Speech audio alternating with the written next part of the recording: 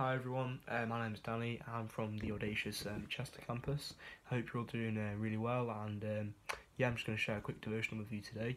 The key scripture for today is it's from John chapter 16 verse 33, and I'll get into that a bit more later into this devotional.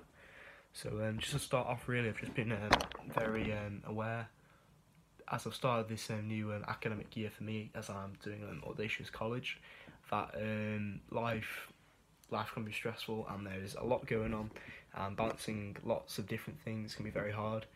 And also just the fact that life is something that is pretty crazy, and just strange and odd things can happen that we just simply do not expect, or we're just not ready for. We like me and myself anyway, I quite like to plan my day, and when something kind of doesn't go as planned, kind of like, oh, I don't know how to respond to this, and it can be easy to kind of let that get in the way. So for example, the other day I was down at my local field in Winsford, if anyone knows where that is, but I was at Knights Grange Fields, and I had planned a terrific workout, and it was going to be absolutely brilliant.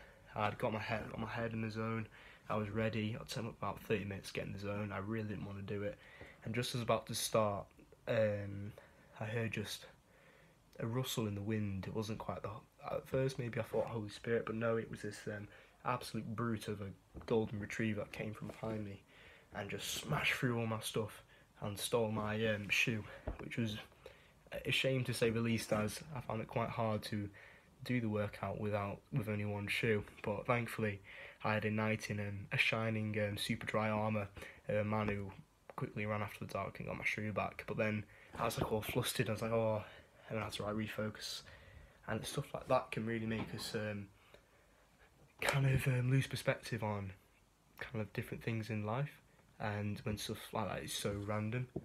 But I just wanted to, this is what brings me on to a verse in the Bible which I found has really helped me just kind of find peace in the storm really of life, and it's from John chapter 16 verse 33, which says, in this world you will have trouble, but take heart, for I have overcome the world. And this is really powerful for me. I'll just break it down into two bits. The first bit for me, in this world you will have trouble. And it's a bit of a startling statement, to be honest, if you could take it by itself. But for me, it's kind of helps kind of prepare yourself for life, because it just says you will have trouble. So we shouldn't be surprised when it comes, because the matter of fact is there's a devil out there who wants to take stuff away from us, and that because he fears for our potential and the calling that's on our lives. So he'll do everything he can to stop it. And also I just kind of take that as like almost as an encouragement in very strange ways. I feel like, oh, I've got something, God's got something for me, because there's obviously someone else who wants to stop that. So yeah, but the second bit is the really good bit just to kind of respond to any stressful situation. It just says, for I have overcome the world.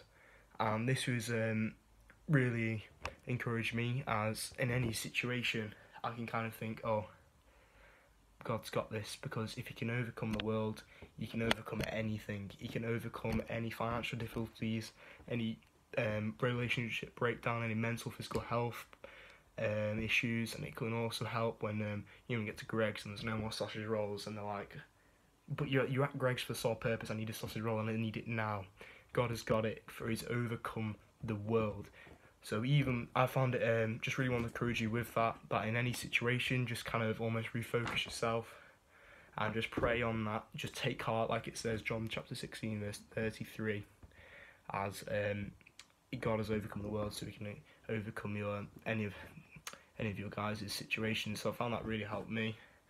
So thank you all for listening.